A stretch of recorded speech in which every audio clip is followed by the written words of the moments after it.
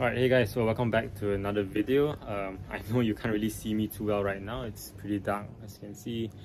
And the reason why is because I'm, kind of testing out the Realme GT2 Pro's Starry mode, which is essentially their mode for astrophotography. I've actually been testing it off camera and I've been really impressed with the results. So I do want to share it with you guys. Currently, I already have it hooked up to a tripod right there, just a basic tripod.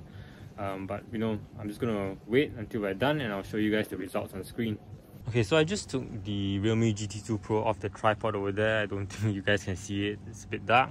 But yeah, I'm gonna go ahead and show you guys the images I took. I actually took a few, and as you can see, it's honestly pretty good. And the reason why I say that is because tonight it's actually not the ideal condition for astrophotography. Just because it's a full moon, technically you'd prefer doing astrophotography during a new moon where there's less moonlight, because that affects the amount of stars you see. But yeah, despite not having the ideal condition, we've honestly got some pretty good photos. And I mean, I'm sorry for the noise, there's like a boat over there.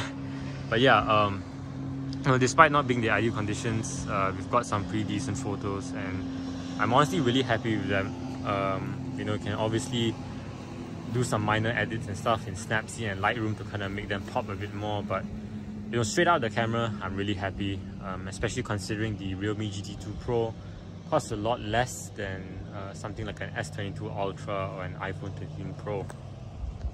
But yeah, that's it for this video. It's a really short one. Hope you guys did enjoy it. It's just to kind of share with you guys the results I got from the Realme GT2 Pro Starry mode. But yeah, of course, I've yet to do a full review on it. Planning to do that in about a week or two. And honestly, experience-wise so far, I've been really impressed. I don't think there's any major issues so far. Haven't encountered any, and it's been a very enjoyable experience, especially at this price point. Really impressed by it. So yeah, if you guys are interested, make sure to subscribe, leave a like, and I'll see you guys next time. Bye.